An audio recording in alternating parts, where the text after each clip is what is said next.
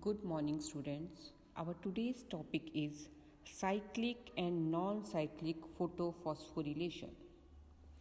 Living organisms have the ability of extracting energy from oxidizable substances and store this in the form of bond energy. Special substances like ATP carry this energy in their chemical bonds. In living organisms, the energy ATP provides energy. The process through which ATP is synthesized by cells is called phosphorylation. This synthesis can occur in mitochondria and chloroplast. So, the process of formation of ATP is known as phosphorylation because in ADP phosphorus adds and then ATP is formed. So this process is known as phosphorylation. And if this process occurs in the presence of light, then this is known as photophosphorylation. So photophosphorylation is the synthesis of ATP from ADP and inorganic phosphate in the presence of light. That is important. When the two photosystem works in a series, first PS2 and then the PS1, a process is called non-cyclic photophosphorylation. As we have seen in Z scheme of light reaction, there non-cyclic photophosphorylation occurs. That is, the formation of ATP occurs, but this is not in the cyclic form. This is in non-cyclic form. The electron will not return to its position. That is non-cyclic photophosphorylation. The two photosystems are connected through an electron transport chain, as seen earlier in Z scheme. Both ATP and NADPH are synthesized by this kind of electron flow. Under non-cyclic photophosphorylation, ATP as well as NADPH is formed. Both are energy-rich compounds. When only PS1 is functional, the electron is circulated within the photosystem and the phosphorylation occurs due to cyclic flow of electrons. As shown in the figure, in the cyclic photophosphorylation, the electron excite, there is electron acceptor, then this electron comes back to the again P7 molecule of the chlorophyll through electron transport chain. In this, ATP is formed. A possible location where this could be happening is in stroma lamellae.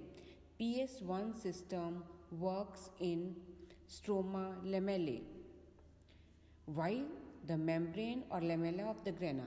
In the grana, thylakoids are present. Where the two thylakoids are joined, in that part, that is known as oppressed part, where both thylakoids are joined together. In that part, PS2 as well as PS1 system work. The stroma lamellae membrane lacks PS2 because their NADP reductase enzyme is also absent. The excited electron does not pass on to NADP but is cycled back to the PS1 complex through electron transport chain. In PS1, that electron comes back to the chlorophyll molecule, to the complex.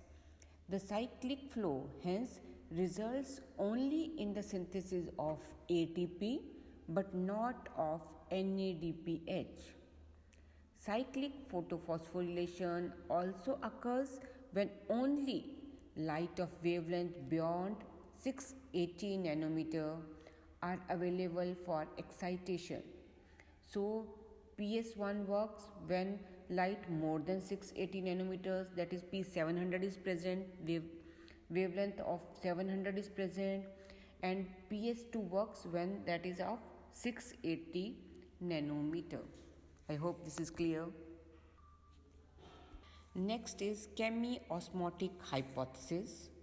The chemiosmotic hypothesis has been put forward to explain the mechanism that how actually ATP is synthesized in the chloroplast. That how ATP is produced, that is explained by chemiosmotic hypothesis. The chemiosmotic hypothesis, in this the work is according to the proton gradient. Like in respiration, in photosynthesis too, ATP synthesis is linked to the development of a proton gradient across a membrane. Like in respiration, in photosynthesis also, in chloroplast, proton gradient also develops. This time, these are the membranes of the thylakoid. The proton gradient develop in the membranes of the thylakoid. Inside the thylakoid, more protons are there, more H ions are there, and outside less H ions in the stroma region. So there is one difference though. Here the proton proton accumulation is towards the inside of the membrane, that is in the lumen. In the photosynthesis, the proton accumulates inside the lumen of the thylakoid. Lumen means inside. The inside of the thylakoid is known as lumen. So in photosynthesis, proton accumulates in the lumen of the thylakoids, but in respiration, protons accumulate in the inner membrane space of the mitochondria when electrons move through the ETS, electron transport system. So this question can be asked. Tell the difference in the proton gradient in respiration and photosynthesis. Let us now understand what causes the proton gradient across the membrane. We need to consider again the processes that take place during the activation of electrons and their transport to determine the steps that cause proton gradient to develop. So first point is, splitting of water molecules takes place on the inner side of the membrane. The proton or hydrogen ion that are produced by the splitting of water accumulates within the lumen of the thylakoid. As already we have studied that when water breaks, it forms H ions and oxygen. Here the H ions are transferred into the lumen of the thylakoid and oxygen is released. Leave the second point, B part. C is the NADP reductase enzyme is located on the stroma side of the membrane. In the stroma, NADP enzyme is present, reductase enzyme is present, along with electrons that come with the acceptor of the electrons of PS1. Protons are necessary for the reduction of NADP to NADPH. These protons are also removed from the stroma. In the stroma side, NADP is present, NADP reductase enzyme is present, which convert NADP into NADPH. For this, protons are required, and that protons are taken from the stroma. Grana or thylakoids are present in the stroma. Stroma is the matrix of the chloroplast. Inside the lumen, more H ions, and outside in the stroma, less H ions. So this causes a difference in the protons inside the lumen and outside the stroma. Because of this difference, when H ions from the lumen goes out into the stroma through ATPase enzyme, ATP generation occurs. So this is the process how ATP is produced. Again, in the stroma, more H ions are present. In the membrane of the thylakoid, photosystem 2 is working. During photosystem 2, the water breaks, H ions are released. These H ions are shifted in the lumen of the thylakoid. Again, proton pump is present, which transfer the protons from the stroma into the lumen of the thylakoid. Then these electrons are shifted to the photosystem 1, as we have already studied in the Z scheme. From the PS2, it goes to the PS1. Then this electron help in the formation of NADP to NADPH. For this process again, H ions are used from the stroma. Now more H ions are in the lumen. When H ions pass and in the membrane of the thylakoid, this ATPase enzyme is present. In the ATPase enzyme consists of two parts, CF0 and CF1, also known as F0 or F1. F0 part is in the membrane, present inside the membrane, and F0 is outside the membrane. When H ion moves through this ATPase enzyme, generation of ATP occurs. Clear? So hence, within the chloroplast, protons in the stroma decreases in number, while in the lumen there is accumulation of protons. This creates a proton gradient across the thylakoid membrane, as well as a measurable decrease in pH of the lumen. When more H ions in the lumen, it decreases the pH of the lumen. Now question arises, why are we so interested in the proton gradient, or what is the importance of proton gradient? The gradient is important because it is the breakdown of this gradient that leads to the release of energy. When the protons moves from inside to the outside, that's at that time ATP production is there.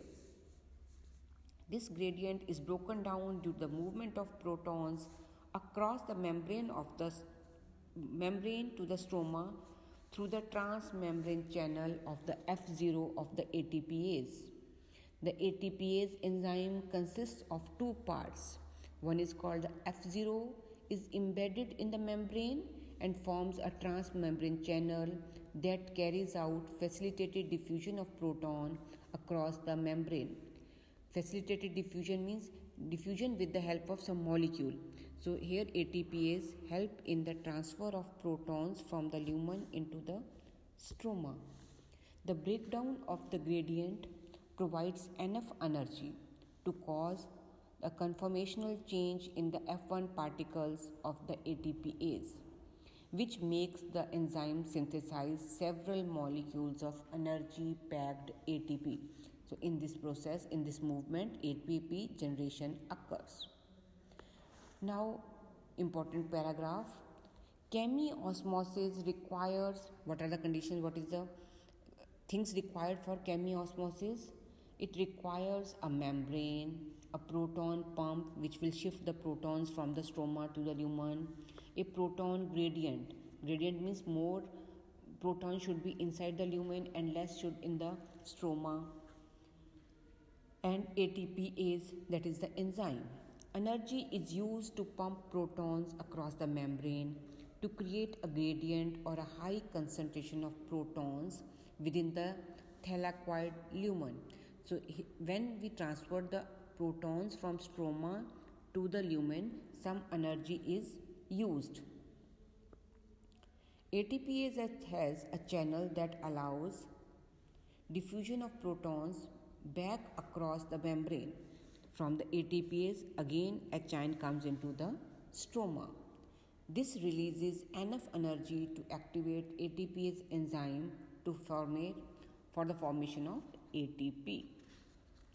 So, along with the NADPH produced by the movement of electrons, the ATP will be used immediately in the biosynthetic reaction taking place in the stroma.